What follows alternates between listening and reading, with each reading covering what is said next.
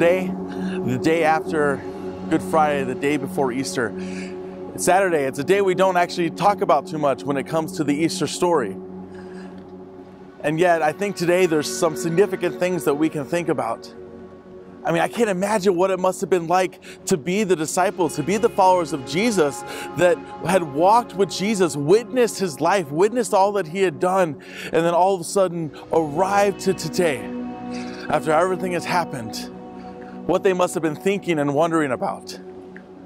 In fact, can you imagine what it would have been like just a week ago, walking through the streets of Jerusalem, the crowds gathering around you and the people shouting, "Hosanna, Hosanna, blessed is he who comes in the name of the Lord."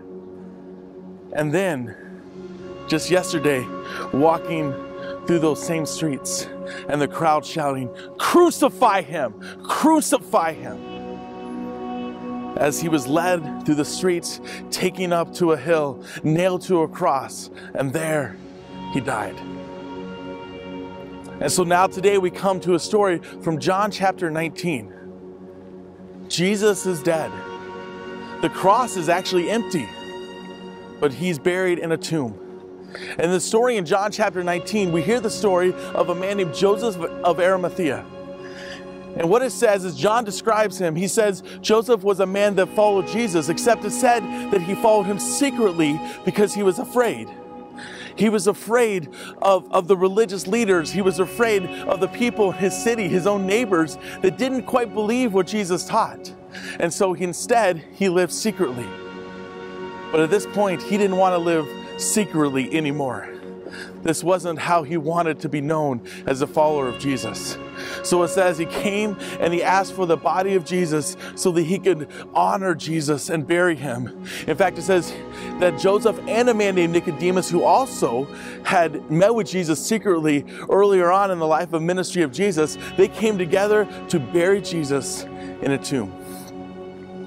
Now, as I look at the lives of these two men and the contrast that exists really with the followers of Jesus, they stand out to me in such a significant way.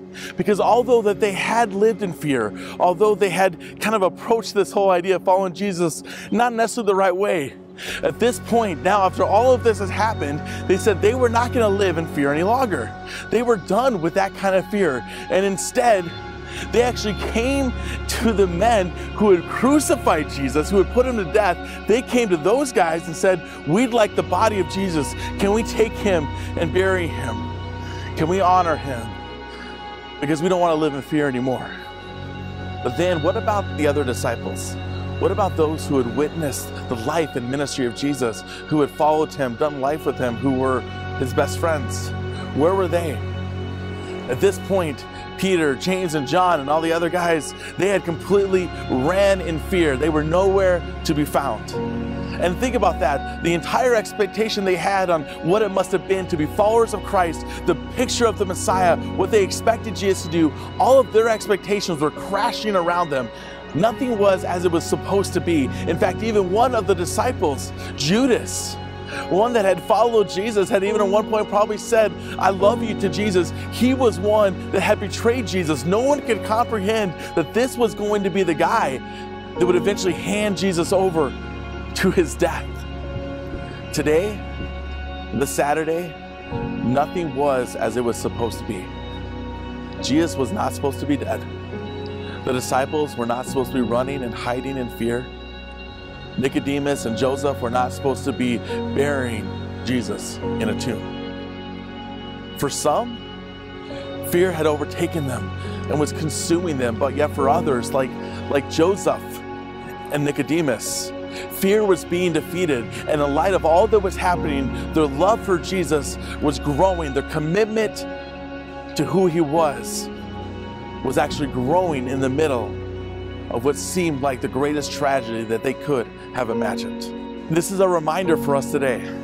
It feels like Saturday, like the day after Jesus' death, because this is not what we have planned for life to be, and it wasn't what they had planned for life to be either. But how are we going to respond? Are we ready to respond and still show hope even before Sunday comes? Because that Saturday, while Jesus was in the tomb, while they were burying him, Jesus was still victorious. They couldn't see it yet, but they still had to choose to live in hope over fear. Joseph and Nicodemus, they were making a choice to step out of where they once had lived, to now live differently in light of who Jesus was.